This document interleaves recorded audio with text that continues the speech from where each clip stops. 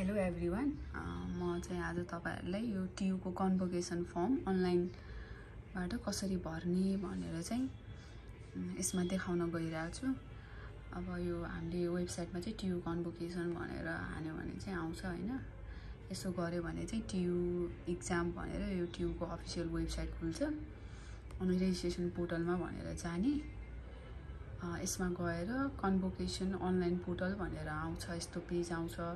यसमा सुरुमा तपाईले सेलेक्ट लेभल भनेर हुन्छ। अब तपाई ब्याचलरको कन्भोकेसनमा जाँदै हुनुहुन्छ कि अब कन्भोकेसनमा जाँदाखेरि मास्टर्सको स्टुडेन्ट हो कि पीएचडी को अब यसबाट तपाईले आफ्नो लेभल सेलेक्ट गर्ने। जस्तो फर एक्जाम्पल अब मास्टर्सको गर्यो भने अब यहाँ टाइप रेजिस्ट्रेसन नम्बर भन्ने हुन्छ, जुन हाम्रो ब्याचलरमा इनरोल हुँदाखेरिको रेजिस्ट्रेसन नम्बर हुन्छ हाम्रो टियुको, त्यो यहाँ राख्ने। अनि select number of parent participation भन्ने छ। यसमा अब तपाई एक्लै जाने हो कि अथवा एउटा आफ्नो कुनै फादर मदर कसैलाई लगेर जाने हो भने 1 राख्ने। अब दुईटै प्यारेन्टलाई लगेर जाने हो भने चाहिँ 2 राखेर उता राख्न सक्नुहुन्छ। अब जस्तो अहिले मैले 1 नै राखे हैन। गरेर यहाँ फाइन्ड ग्रेस भनेर थिच्नुभयो भने तपाईको ग्रेस नम्बर आउँछ। अब फाइन्ड ग्रेस नम्बर भनिसकेपछि चाहिँ तपाईको यसरी यहाँ डिटेल आउँछ। यो डिटेल्स भनेर यस्तो यताको साइडमा देखाउँछ। नेम अब कति जना प्यारेन्टको पार्टिसिपेसन राख्नु भएको थियो त्यही अनुसार चाहिँ चार्ज यतै देखाउँछ। पर पर्सन 300 लिने गरेको छ टियुले। अब यता चाहिँ डिपोजिटेड टु भनेर चाहिँ अब अनलाइन यो पेमेन्ट चाहिँ अब कुन ब्याङ्कमा तपाईले डिपोजिट गर्ने हो। अब त्यहाँ दुईटा अप्सन दिएको हुन्छ प्राय, ग्लोबल आइएमई ब्याङ्क र नेपाल ब्याङ्क भनेर।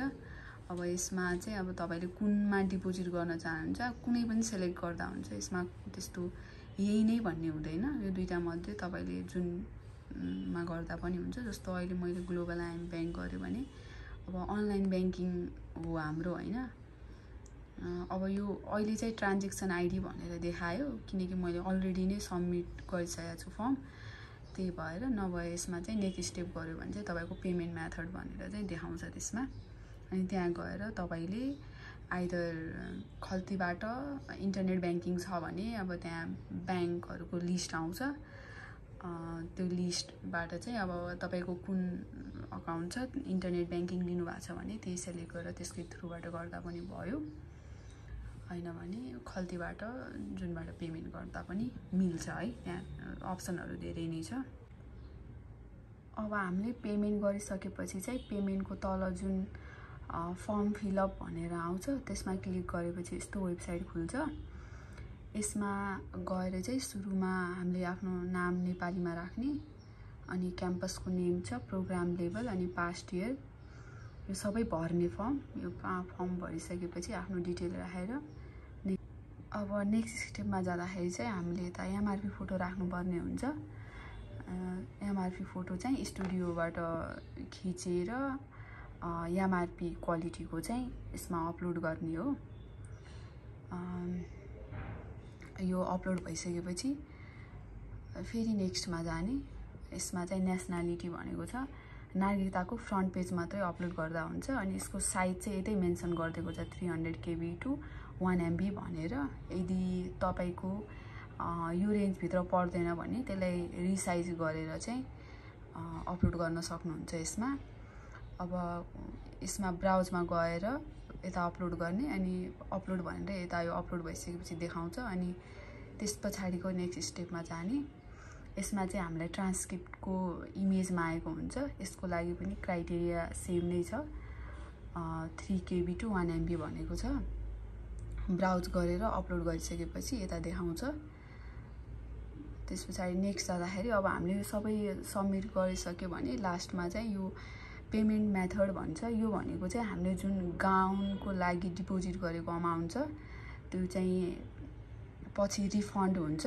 यसमा अलिकति डिडक्सन भएर चाहिँ आउँछ। अनि यसमा त्यो पैसा चाहिँ हामीले अब आफ्नो कुन अकाउन्टमा चाहिँ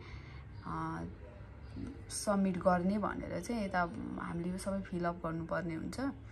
अब यसमा चाहिँ अब आफ्नो ब्याङ्कको नेम अनि अकाउन्ट नम्बर राम्ररी एकदम अकाउन्ट होल्डर नेम चाहिँ एकदम मिस्टेक नहुने गरी राखेर लास्टमा हामीले यो नेक्स्ट स्टेप गर्यो भनेपछि चाहिँ हाम्रो फर्म चाहिँ सबमिट हुने भयो।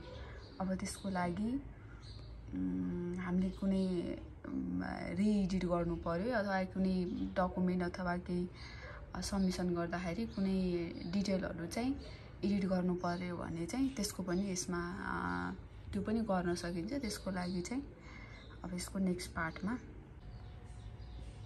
अब त्यहाँ डिपोजिट रिफन्ड गर्ने डिटेल हालिसकेपछि चाहिँ यो टर्म एन्ड कन्डिसन भनेर आउँछ।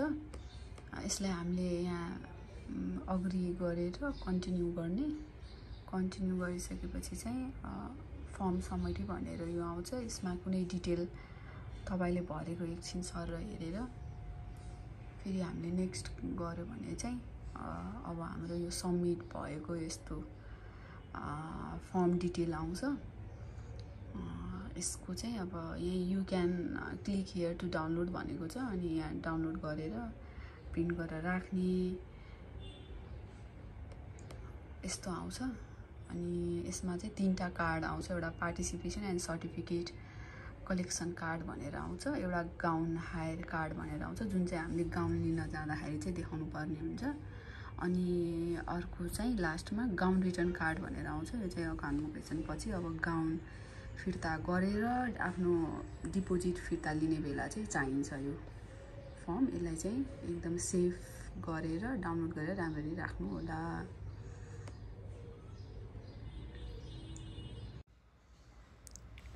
अब फर्म भर्दाखेरि तपाईलाई आफ्नो कुनै इन्फर्मेसन रङ हालेछु जस्तो लाग्यो भने अथवा रङ राख्नुभयो भने तपाईले चाहिँ यसमा गएर आफ्नो इन्फर्मेसनहरु चाहिँ एडिट गर्न सक्नुहुन्छ। यसमा चाहिँ अब स्टेप बाइ स्टेप चाहिँ दिइएको हुन्छ। त्यसैलाई फलो गरेर चाहिँ तपाईले आफ्नो इन्फर्मेसनहरु एडिट गर्न सक्नुहुन्छ। हस् त।